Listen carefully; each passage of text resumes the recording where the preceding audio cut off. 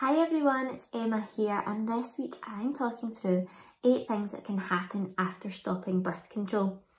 So this topic is quite close to my heart. I've had experience in this and I just feel it's really important to help spread the word and just help women to understand a little bit more about their hormones and also how diet and lifestyle strategies can come in to support us in the best way that we can. So I'm just going to talk through some things that can change if we've been on birth control for some time and then come off, what we can expect, and a little bit about potentially what we can do to help manage those symptoms. So the first point on my list is irregular periods. So it's quite common after coming off birth control to experience some irregular periods, and that can actually last for some time, also depending on the method of birth control and how long you've been on it and so on. So it is normal. I can't always say for sure how long it should last, and that'd be something to discuss with your doctor, but it is just important to note that it is actually quite common and something to expect. And this is just as our own natural balance of hormones start to readjust and start to get into their own natural rhythm again, their own monthly rhythm, which your birth control has been purposely influencing for some time. So as I say, this is quite common, and hopefully after some time it should start to settle back into your own natural rhythm. Number 2 is heavier than normal periods. So again, this kind of goes hand in hand with the first point in that it can take a little bit of time for your hormones to rebalance, and in some cases that could possibly give rise to heavier periods for some time.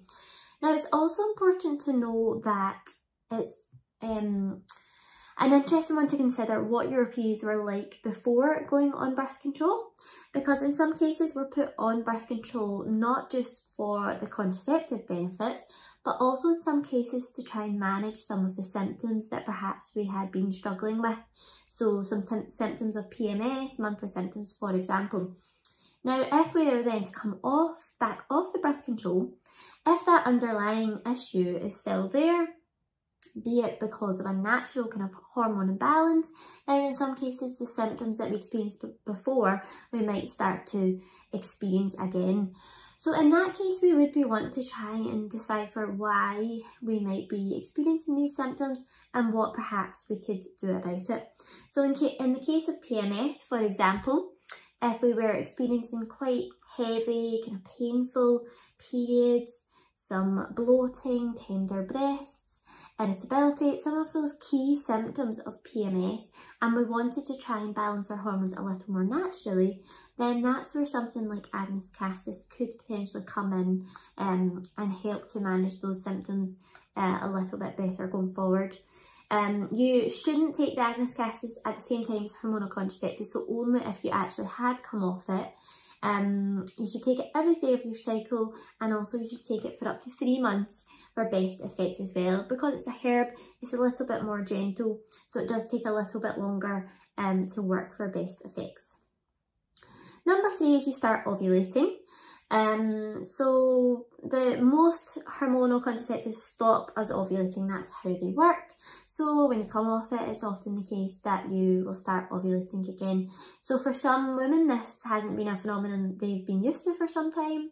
So you might notice some symptoms just as such as some mid-cycle twinges, some slight pain near the hip area, changes in cervical mucus. You might notice some symptoms like that, and that could indicate that you're ovulating. My next point is that obviously makes you able to fall pregnant, so that's again just something to consider. Obviously when you're coming off, that might have been the intention for coming off, or perhaps you just wanted to give your body a little bit of a break. But either way, if you're ovulating, then there is a chance that you could potentially fall pregnant. On that note as well, number 5, you might notice some changes in your libido, and this is all again linked to your hormones. A lot of these symptoms are governed by your hormones, so it is natural to get fluctuations in these symptoms throughout the months, and that's the key, it's fluctuations. So For some women, they might notice their libido increases around the time of ovulation, and that's quite a natural response. But it is just interesting to notice the changes in some of your symptoms, which you might not have noticed such a difference in while you were just on a steady dose of the hormonal contraceptives. Number 6 is the change in discharge as well, which can go hand in hand with libido. So cervical mucus changes throughout the month as we become fertile and things. Obviously, if there's any changes that you're worried about or anything seems unusual, then it's time to go to your doctor just to have a check. But in most cases, the pill helps to keep things quite regular, so your symptoms might not fluctuate just as much. Whereas when we come off it, our natural balance of hormones are much more prone to fluctuations throughout the month. Number 7 is spots. So again, this can crop up as a result of fluctuating hormones. In the second half of our cycle, as estrogen levels drop off in the lead up to our period, estrogen is very good for helping to maintain our skin, keep it quite lubricated, quite plump. So as estrogen levels drop off, sometimes our skin can become a little bit more susceptible to spots. Again, in some cases, this is why women went on the pill or something similar in the first place, to help manage their symptoms. But it just goes back to that if you had symptoms before going on the pill, then in some cases after coming off it, some of those symptoms could crop up again. So again, that goes back to, if you've come off the pill but you're keen to manage your symptoms more naturally, is trying to get to the root cause of what might be happening.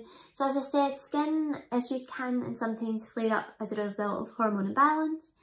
In some cases, this would be something like the Agnus castus, which could help if you were thought to be high estrogen and that drop in estrogen seems to be making things worse. In other cases, skin issues can in some cases be more linked to low estrogen types. So me, myself, I know I'm a low estrogen type. So my cycle tends to be a bit longer than your average 28 days. So you can potentially be more prone to skin issues for that reason. But of course, there are other herbal remedies which can help with that, such as your fermented soy isoflavones. Other issues with spots, in some cases spots can be linked to quite weak digestion, so sometimes digestion can benefit from a little bit of work.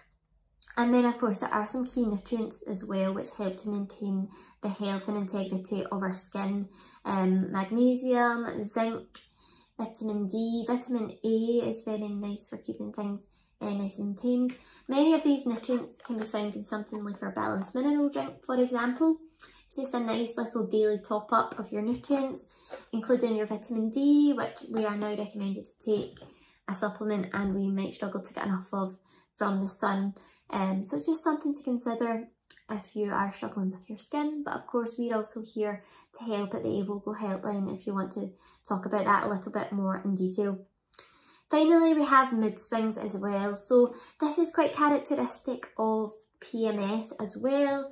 Again, potentially your Agnus castus could help if you suspected an underlying hormone imbalance. And just as I've said, that if it was a pre-existing condition or issue, then it might crop back up as well. Just thinking back to the nutrients that I mentioned as well, it's really interesting that in some cases the pill can actually make us more at risk of nutrient deficiencies, and there's actually research to back that theory up, which I can tag in the description. In terms of mood swings, hopefully people notice an improvement as whilst taking the pill. Sometimes mood swings can be an issue as well, so it's just really important to help track your symptoms, and if we can really understand your symptoms when they're cropping up, we can hopefully have a better shot at managing them. So I hope you enjoyed that. Thank you for watching. Please do subscribe to our Avogo channel and also hit the little bell icon, which means you'll be notified when I do any new videos.